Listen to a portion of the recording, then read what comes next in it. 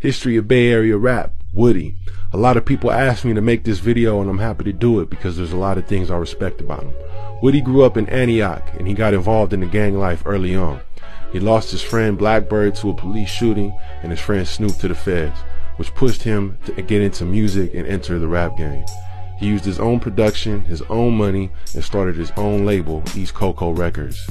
That's another thing I really respect. He kept the Bay independent spirit alive, and he also really represented for his city. He dropped Yacht Influence in 1998, which had the local hit Norte Siding, and in 1999 he dropped the first of his Northern Expozure compilations, which was a local hit, did really well. He dropped several albums, all featuring his homies, and he put on a lot of people, including Big Tone, who went on to have his own career. He was closely affiliated with the Jacka, and he was highly respected as a rap cat. In 1997, he tragically took his own life, but a lot of people keep his memory alive today.